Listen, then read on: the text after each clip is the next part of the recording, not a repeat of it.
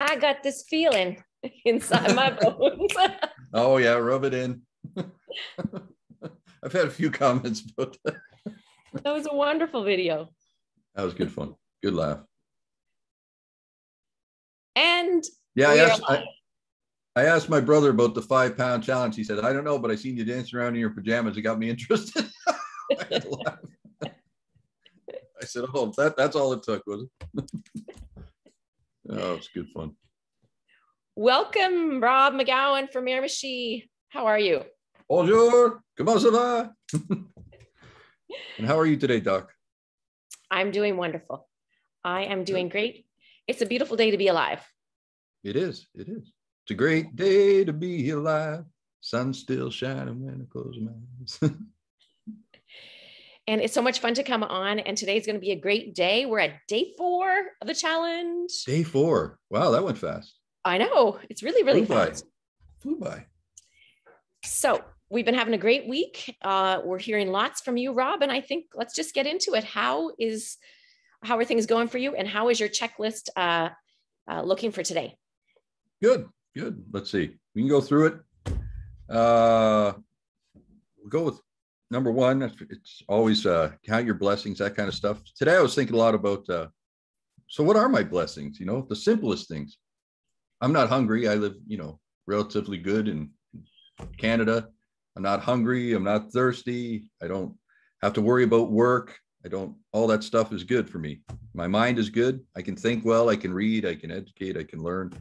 So I have all these things to be thankful for. I'm not in any way unable to do stuff. So just in that alone, I'm truly blessed compared to a lot of people in the world that have struggles that I don't have. So that was counting my blessings today. I thought about that. I love that. And, even just the word blessings, isn't it such a pretty word? It is. It is a good word. Such a pretty word, to feel blessed and to feel happy and to feel joyful. And wasn't that also, what's the song? Okay, Maria, raindrops on roses and whiskers on kittens. Sound of Music? Yeah. Kind of my Old favorite. Copper kettles and warm woolen. Yes, beautiful. Great movie. Me and my grandson watch that every year. It's wonderful. But really, that's like her blessings, her little gratitudes every day. So that's a great one to remember. I love that one. It's a good song. Love I actually will find myself singing that song every once in a while, driving along in my car. Believe it or not, yes. Strange, I know. What? It's a song that comes to me when I was in Air Cadets many years ago. I was in the flag parade where you have to carry the flag and hold it like an hour and a half. And I remember singing that song to keep me motivated because I could just sing it over and over again in my head. It was wonderful to keep me going. Awesome. It is. Yeah, it's a great song. It's a great song. Love it. Count your Number blessings. 2, be in the moment. So I was thinking about that today, and I was thinking, sometimes I get caught up worried about my future. We all have things we want to happen and we want them sooner than later. And I think, oh, why, I don't want to wait that long, or there's these things going on and struggles in your life. But while you're doing that and you're thinking about, what you want and what's down the road and where you're going to be, you forget about what's actually going on in your life. And you stop to realize I have to enjoy this moment too, the things that are happening. So every day, no matter where you're going and what your struggles are and what you're trying to get to, you have to look each day, whether it's the time you spend with your grandchildren or whoever, or at your job, with the coworkers you're at. What do you say to the workers when you're with them today? And how did you make this day special for the people that are around you? And work on your future, but also stay in the moment about, don't forget, a month from now, you're going to look back a month ago, and is it going to be something you remembered, or is it going to be something that just was nothing because all you did was worry about the future? So stay in the moment. Plan your future, work on it, stay in the moment. Do everything you can in those moments. Right. Yeah, being present. It's one of the things that's got me so far ahead. When I was burnt out in 2012, I still remember then I was, there was a time I was coming home from a trip. I had these mission trips to Haiti, and I was on the plane, and I was already planning the next trip 3 months from then. And I said, looking back at that, I said, wow, I wasn't able to then enjoy that being present in the moment, taking time to say, all is good, job well done, because we're always looking for the next thing. And I think so many of us now, we are always looking for something more. Sadly, especially with videos and all this texting, our brain gets wired that we want that next little hit because we want something new to stimulate us. But if we just took time to breathe and appreciate being in that present moment, it gives us so much more rewards, because that's all we have is this pure present moment. That's true. The future will, quote Marcus Aurelius again, the future will take care of itself, and you'll meet it with the same vigor that you have today for it when the day comes. I like that one. Great inspiration, Rob. So wonderful to have you here on this 5-pound challenge. Well, it's fun to be here. You never know what's going to happen. And then next, what do we got next here? Water. Well, I was thinking this water thing, this drinking gallons of water every day is not easy. And I like a good drink now and then. So I thought yesterday I'm going to drink some pop instead. So I went out and got myself some pop, which is really good. But it's not actually pop. It's stevia water, but it's flavored and it's healthier for you. So I don't know, Doc, is this stuff any good for you? Well, let's have a look at it, Rob. So go to the ingredients on the side. Calories, 0. Fat, okay. 0. Sodium, 0. Carbohydrate, 0. Sugar, 0. Protein, 0. Vitamins, okay. A, C, calcium and iron, and that's it. Okay. So it's pretty much nothing. Right. And then that's right. And if you look though at the actual ingredients, it's probably carbonated water and stevia. Man, blind guys can't see that. Yep, carbonated water, acid, stevia leaf extract. And stevia, right. And so, Rob, have you ever had stevia before? Well, my son drinks it, so I have had one here and there, but never really liked it, but I've gotten to like it now, and it seems once you get used to it, it's actually pretty good. It's a nice replacement. Yeah. So again, it's something that can be as a treat, right? It can satisfy a little bit of something bubbly that you want to have. But for people that don't know stevia, stevia is a plant. So last summer in Miramichi, I bought some from one of the local nurseries and I grew stevia. And it was the greatest thing, because literally you go out there and you pick off the leaf and you chew on it and you taste this little bit of sweetness that's within the leaf itself. Oh, really? So people think that stevia is this, where does it come from? Is it artificial and everything else? But literally it's a simple plant. All they do is either they grind it up or they kind of, compress the leaves. And then they would just take that natural sugar. And I think it's, I don't know, maybe 20 or 30 times sweeter, ounce per ounce than sugar is. And the nice thing about stevia is that it doesn't spike blood sugar, because some sweeteners are known to spike blood sugar. Oh, wow. Because Rob, I think you all sounds positive. Yeah, so this is good. So it's positive, comes from a plant that was created, that grows on the ground. Well, that fits in the organic stuff. Exactly. And we get some bubbly water. Wow. I did good. I like so, that. But actually, since you're there, Rob, though, I believe that you used to be a coffee with cream and sugar kind of guy, right? Yep.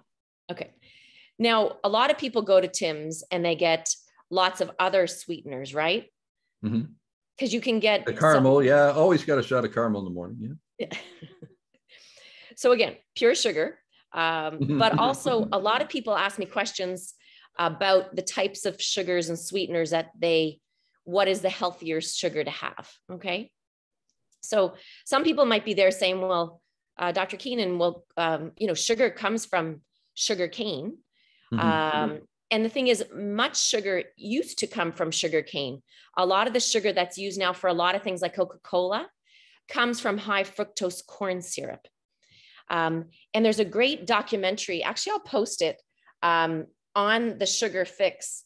There was a pediatrician in America that really kind of exposed high fructose corn syrup, because high fructose corn syrup comes from refined corn.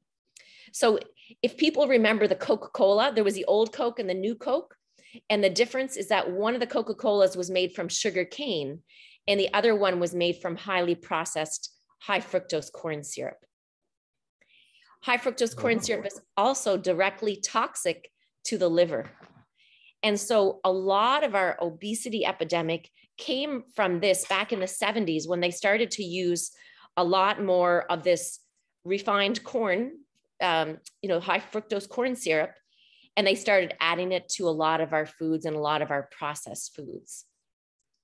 Wow. I didn't know that. Yeah. And so the sugars I do recommend when people want to have something, I don't know if we talked about, so Lakanto, which is monk fruit, also erythritol, swerve, which is erythritol, and then stevia, like we spoke about. And there is a new one out called allulose, which is a cellulose kind of based. I haven't tried that one yet, but apparently it's not meant to have an impact on blood sugar. So for individuals that are really have to watch sugar closely, which most people should be doing, but in particular for diabetics or pre-diabetics, then if they're going to go after this 5-day challenge, if people want to try something, maybe making cookies or something like that again, then using one of these alternate sugars is better than simply having white sugar when you're cooking or baking. And the ones to stay away from, because this is where I get my little beef with Tim's, is usually they're going to give you a package of Splenda or like aspartame. So Splenda is sucralose, but sucralose can still spike blood sugars. Sucralose in many people, like I'm one of them, it gives me headaches, it gives me migraines because it is an artificial base sugar. And then of course, aspartame is rat poison. So we definitely don't. Rat poison. Well, that's always good to know. Can I have a little rat poison with my coffee, please? Wow. Well, we have to think about it, right? Like I should say rat poison, it's toxic to the brains of rats. So we have to think about when we're putting those types of artificial sweeteners inside our bodies. Wow. And they allow it on the shelf. Whoa, it's crazy. And they do, yes. So in the last one, movement. So I've been working on that. So I decided I'm a multitask kind of guy. So yesterday I decided I was going to get on my exercise bike, and I put a few little weights in my hand, little 10-pound weights, and I rode this exercise bike, and I turned on my TV and I listened to the Bhagavad Gita and quotes all for an hour. So I got to do movement and learn at the same time. So it was quite interesting.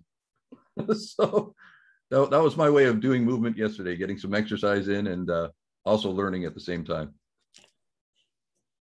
Great idea. Why not? If your brain is going to be, focused on, it's going to be an hour doing an activity, maybe learn something new. Great idea. Well, it's distraction other than thinking about this sucks, riding this bicycle. Maybe distract yourself and think about something else. There's some people that call it, they take that further too, even when they're driving. I've heard the term used called traffic university. So basically, if you have a half an hour or 45-minute or something commute, instead of just listening to the news, which who knows what kind of information it has that gets us down, but what if you turned on like a motivational soundtrack, listen to an audiobook, to again, use our time a little bit more wisely. That's a good idea. Maybe I'll write one of those next week. Coming up for sale. No, I'm just kidding. Can you imagine? Rob's motivations. Well, yeah, the Rob McGowan. Well, you've got a Podbean podcast, right? Yeah, I do like Marcus Aurelius Sunrises and all kinds of things, but they're all for fun. Yeah, maybe if you people could enjoy it. Right, combine them, or just people can hit the playlist and then they can keep listening to it again and again. I sing on there. You never know what's going to be on those things, actually. They're always kind of fun and crazy. Well, it's just what we need to get us motivated, and I think over these 5 days, like I know I've seen people saying they got their friends on board, they got their workplace on board, they forced their spouse on board, but whatever it takes to get us motivated.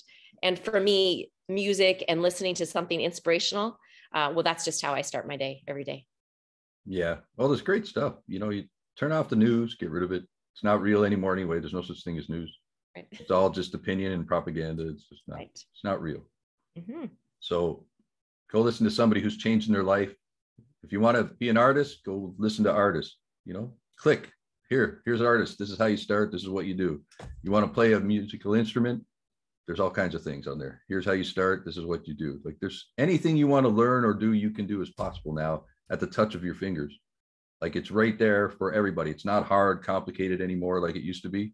People can learn instantly, and it doesn't take much because they've mastered how to get it out to you in a simple form. So there's lots of it there. Go learn. Better your life. Right. And, if people want to be healthy, this is why I'm hoping that they've tuned in this week. I have a lot of podcasts that I listen to about health because, many times people will say, well, my doctor didn't tell me, or I don't understand this. But in the digital age, there is no excuse. Like, remember the years, Rob, we had to go to the library and get a book out and find the encyclopedia and go through the index, and then you get reference and you have to find 10 other books to reference it. And then they'd have to order it from another library to get it. And now we can go to Wikipedia or WebMD or whatever it is, and we can learn. So, one of my pet peeves is when individuals come in and say, well, I don't understand this, doctor. And I say, well, you need to learn it. This is what's going on in your body. If you have this condition, research it, because no person is ever going to take your health as seriously as you take your health. So go get out there and learn. We have so many ways. We don't take our health serious. That's the problem. Well, if our dog gets sick, we'll make sure that he has his medicine every day and, pet the dog and brush him and take care of him. We get sick, half the time you forget your medicine, or you don't bother, or it's like people don't take care of themselves as well as they would take care of their own animals. So there's something wrong with the way we think. We got to start respecting ourselves more and treating our bodies like temples and becoming what we're supposed to be. And that's it. It's that respect for our bodies. Because when we take it for granted, and in some ways, I think when we live in a healthcare system like in Canada, that's fully subsidized, it's a public healthcare system. If we had to pay large amounts of money for our health, would that switch our thinking a little bit as well? Maybe, I don't know. Yeah. But respect, taking care of us, knowing that we have value, we have worth, and that this is our one shot. We get this one life to live. And so we get to choose how we want to live it. So many years from now, when you're looking back, you're going to say, in this year, what did I do? And are you going to think, yeah, that was a good year? Or are you going to think, just another wasted one? Yeah. Maybe this is the year you got yourself together. You learned a new craft. You got your body in shape. You got your mind in shape. You just slowly, incrementally. So 2 years from now, you're in a position to change the world and make a difference. Once you change yourself, you can change the world. It's just the way it is. And it's where people start. Like today, I've got what do I have on my today? I think you can see it. Today I'm a warrior, not a worrier. But again, this is like we talked about the other day. It's these words that we tell us in our brain. And when we want to make the switch, this is just it. It's that talk that we tell ourselves. What's the Marcus Aurelius quote about the color of our thoughts?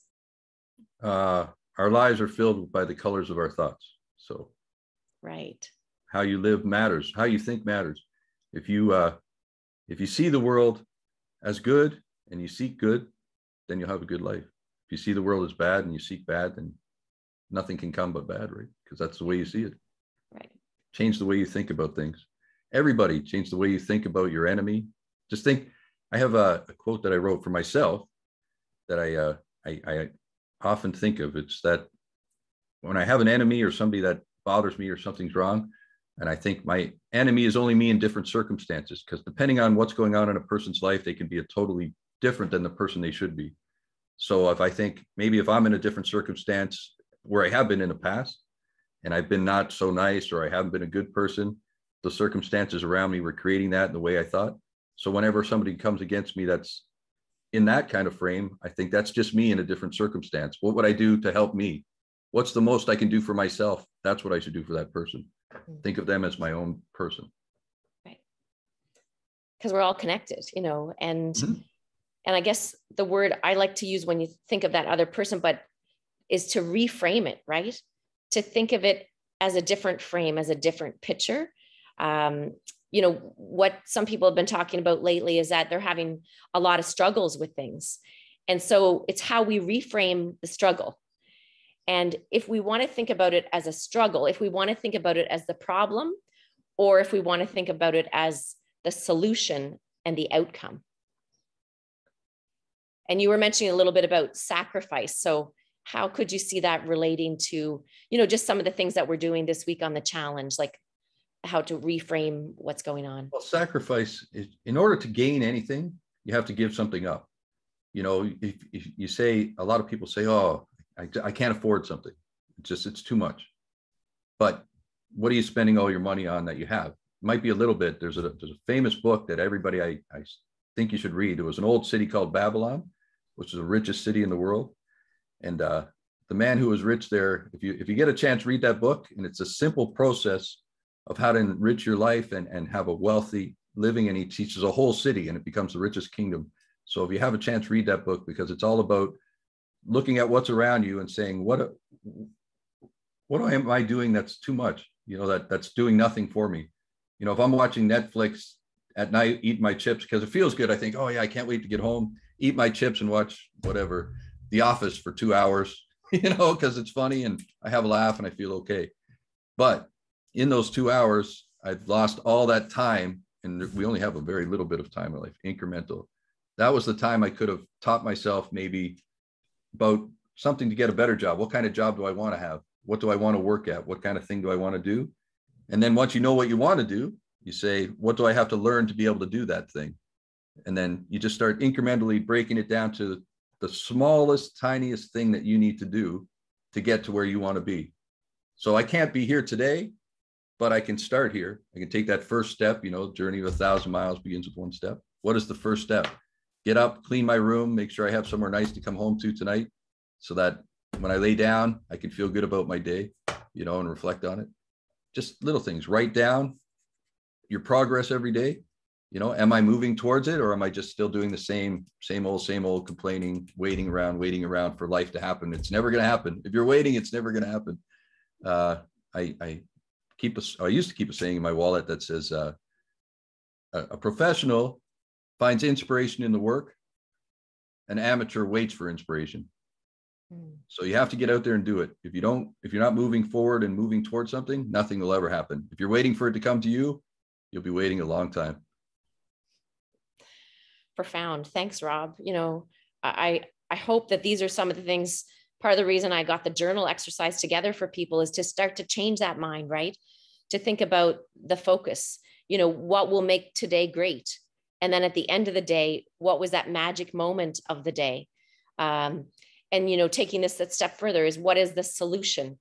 So how do I want to feel? How do I want to be, you know, in a week from now? And then taking the baby steps each and every day, because it's all about the baby steps. That's true. And for anybody who's trying to fix their health and do stuff, they should be joining your programs, because I know that whenever you, I'll send Tiffany something, you know, picture my meal and say, what am I doing with this or whatever? She's always helpful and can always help make a difference in your life. So if you're trying to get healthy, she's the right doctor for you, I tell you. So join the programs and it'll change your life. Thanks, Rob. We do have one more topic to talk about today, though. We didn't talk about sleep. No, that's your job. You get the last topic. So I'll just kind of, you know, we've been talking a little bit about sleep for many times throughout the week and the importance of it. But today's topic is rest and recovery. And so we've got a few little points that we've already, I think, highlighted. You know, the importance of going to bed early. Now, for people that are really interested, there is a doc that you may want to follow as well. He is the sleep doctor, Dr. Michael Breus, B-R-E-U-S. And he really writes a lot about sleep archetypes.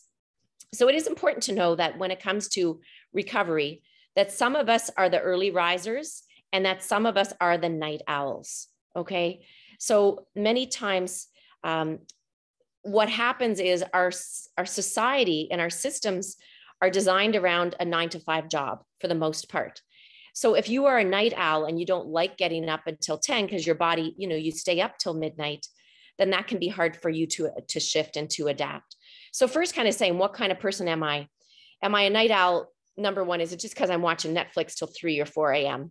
Or is it, do I physically feel that my mind is clearer at night or clearer in the morning?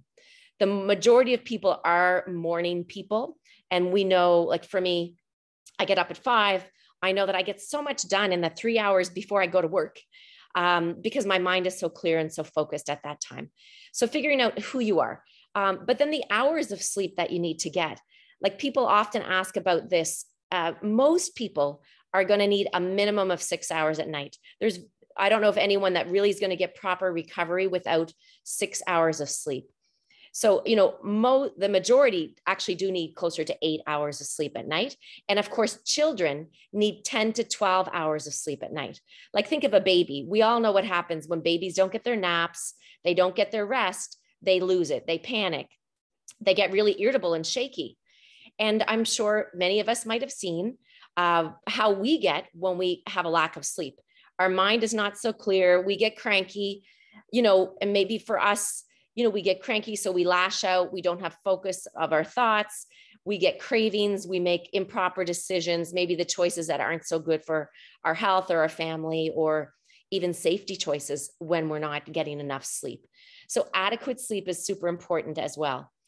And then when you're trying to get your sleep back in order, the key thing is to say, what time do I want to wake up with? Because people often think, well, where do I start? Do I start by going to bed at the same bedtime or my wake up time? But ideally, you're going to look at your morning time and making sure that time is consistent. So if you want to get up at 6 every day, then you should start by counting back at 8 hours from there. And then that should be the time that you should be trying to say, I want to be in bed. And then most of us know we need a little time for wind down. Okay. So the wind down was what a lot of the work was about as well during these 5 days, is to talk about those sorts of things that many doctors will call sleep hygiene. So it means getting yourself ready for bed. So Rob, when your little ones were small, so what was your kind of little bedtime ritual that you would do with the kids at night? Pick them up by their feet, drag them across the covers, lift the bed so they got the sheets down, lay them in bed, sing them a song on my guitar sometimes, or tell them a story, whatever. That's pretty much it. So, but they knew each night that dad was going to be there when you were available, but to take the sheets down, sing a little song, and then they knew that was their time to get quiet. Mm-hmm. So how many of us have bedtime rituals as well? But developing that bedtime ritual is super important. So for me, my bedtime ritual now is when I'm on schedule and not traveling. So I like to be in bed by 9:30. So around 8:30, I actually dim all the lights in my house. I really love candles. And so I generally will try to put on several candles in my house. In my bedroom, I don't even use a light. I actually just have a candle. It is in a glass container, so it's safer than just a freestanding candle. But I put the candles on because, number one, our brain, when we're ready to go to sleep at night, the wavelength and the color of a candle or a fire is actually more natural to us. Because think of this way back, a few hundred, even just 100 or so years ago, when our electricity wasn't around, not even 100, 50, 60 years ago. But in the evening, our body would wind down to candlelight. And so that is actually going to be the first kind of call to say, okay, body, it's time to wind down. So I turn off all the other overhead lamps and everything in my house.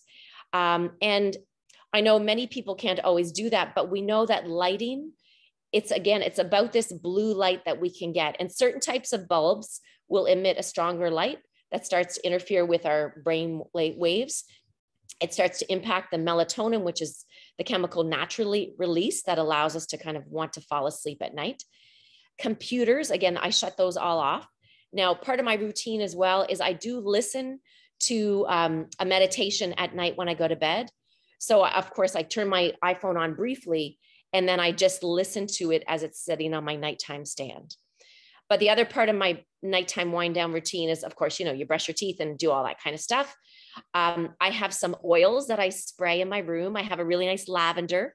So I spritz that all over my bed. And then I have on my bedside table, I have a gratitude journal. And so my gratitude journal, I write down 3 really wonderful things that have happened to me today. And I try to be I express myself into those ways that, what I felt really good about. And I try to really describe it to create this vivid imagery in my mind. And then I also put in my little book, it's like 3 things that I want to work on a little bit for tomorrow. So it's almost like my little daily checklist with myself that says how I feel joy. And then tomorrow, maybe things that a choice that I want to make a little bit differently so that I can bring more joy to my day tomorrow. And then that's the thoughts that are in my head as I get ready to go to sleep at night. And then I put on a very gentle meditation. Often it's even like I shared a sleep story, or it's just even music or vibrational sounds, because we have to think about bedtime. Bedtime, those hours before we go to sleep, when we go into sleep, our brain is actually getting cleaned up at night. We talked a little bit about that when it comes to our digestion and everything else, but also our mind is getting cleaned up at nighttime. So if we watch the news before we go to bed, if we watch a late night television show that's all about murder and violence, and then you're going straight to bed afterward, what are you programming into your subconscious? Because we know, number one, so hypnotherapy works, right? When we're going to sleep at night, we're actually, whatever we have in our minds just before bed is going to go almost like a hypnotherapy session. And that's going to be working to program our subconscious mind. There's a whole show in there, thinking about healing yourself before you go to sleep. Exactly. And this is it. And it's our mind and our thoughts and what we're doing. So for many individuals, they say, well, I can't calm my mind. That is such a big one. People tell me before bed. And then I say, well, what are you doing? And the majority of people are watching television before they go to bed at night. And unless you're watching maybe a YouTube, you're watching a TEDx talk, you're watching something motivational, maybe you're watching even like what are those Heartland stories or Hallmark movies on Netflix or something. It's about a feel-good movie. Or like last night, I watched a kid's cartoon. I watched about my ponies, and it was like a feel-good kind of movie. But unless you're watching that sort of thing, then your brain can't get turned off because you have too many things going over and over again in your head. Many people will have a bedside journal, not even always to put their gratitudes, but many will have a bedside journal to clear their mind. And this is what I advise some people. It's like they say, well, my thoughts are going over again of all the things I need to do. And I say, well, what if you have a little journal, a piece of paper by your bed, and you write down everything that's in your mind? Okay, the shopping list, whatever you need to do. If you wrote that and you cleared your mind, then you can tell your mind that it's time to go to sleep. And once again, in this age of digital technology, there's so many things that we can do. Again, vibrational frequencies, healing frequencies, progressive muscle relaxation, mindful breathing that can help you go to sleep at nighttime. So, but focusing on sleep, Rob, I think of one of the things that we can do that doesn't cost anything is really for our health is to get proper and adequate amounts of sleep. So extremely important. And as part of my sleep hygiene checklist, I say to people too, I say, number one, TVs should not even be allowed in the bedroom. So the bedroom is meant for sleep and for types of recreation for adults. Right. But the bedroom really is only meant for 2 things. That's what the bedroom should be for. So TVs have no place in the bedroom. People tell me that they will use a television to put white noise on before they go to bed. Not a good idea. If you want white noise, turn a fan on. Get an iPod or something and turn white noise app on. But if you leave your television on while you're sleeping and the white noise, even if it's a scratchy screen, you're getting the impact from that color of the TV. Because even though you're asleep, your eyes are still sensing the light from that television. So, and then the other thing that really impacts sleep I see for many individuals, and I know people won't like this, but it's pets in the bed.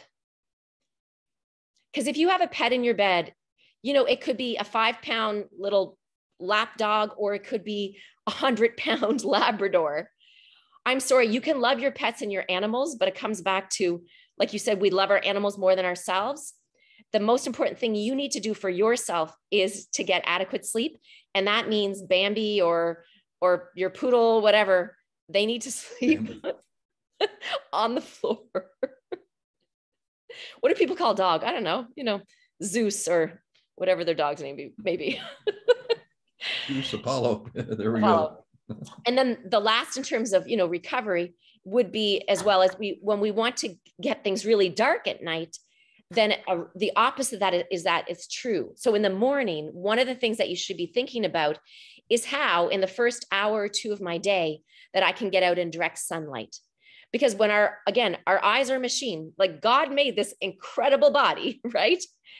And he gave us the sun for a reason. When our eyes are exposed to sunlight in the early morning hours, that sends a signal to our brain to release melatonin at a specified time during the day. So then we will start to fall asleep more at nighttime. And we know that, of course, shift workers, I know it's a whole other story. When you're having things like air travel and things, it can be super difficult because your hours of light and darkness change, which is why now on airplanes, they change the color of the light in the plane to try to get your body a little bit more adjusted to it. So yeah, I could go on and on about sleep, but I'm gonna have to stop because I'm like but it's such an important thing. But the other thing I do want to just touch on, I have this ring. It's called the Oura Ring, if people can see it. And if you truly have problems with sleep, an Oura Ring is an incredible tool. It's a sleep tracking tool.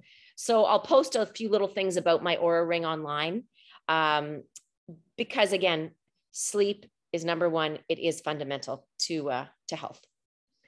And from the hormone standpoint, my last thing, remember, like I said before, if you don't sleep, your leptin and ghrelin, the two hormones that basically help to regulate your hunger, if you're not sleeping well, then those are going to be out of balance. You're going to get more cravings. You're not going to lose the weight. Okay. Remember I said sleep apnea. If you have sleep apnea and it's untreated, you got to get it treated because otherwise you're going to have problems losing the weight. Wow. Okay. You're really into the sleep today. That was pretty good. And this is my sleep bandwagon for today. I gotta leave work now. I need to go home and have a nap. Well, actually, and Rob, that's, and napping's good. Everybody, a 20 to 30 minute nap is not a problem. I'm personally not a napper. My body just doesn't nap, but for those that can, there's no problems with taking a little nap in the afternoon to help to recharge your batteries. I got no problems. At least twice a week at some point, I have a nap in the afternoon for a half hour. Yeah. It's just one of those things. So lots of great information today, Rob. And yeah, I know I'm kind of vibrating now because I'm talking about sleep. But really, there's so much information I want to share. And I know that this is just getting everybody that little bit. Like we said, it's the journey of the 1,000 miles. We're starting with 5 days. And next week, we're going to be having ways that we can have a way that you can continue to work with me along this next step of your journey as well. That's great, Doc, because this is the fact that this just sort of opens eyes to people that we have to start changing the way we live. Right. Become who we were meant to be. Right. One moment at a time. Thank you for everything. Great job. Oh, 2 thumbs up, Siskel and Ebert, they say. And tomorrow, remember, is day 5. But remember, there are prizes coming up. So just the prize is we're going to see a video, I believe. A video of a little movement video that somebody was suckered me into doing one, and they said they were going to do one. I'm still waiting to see this video.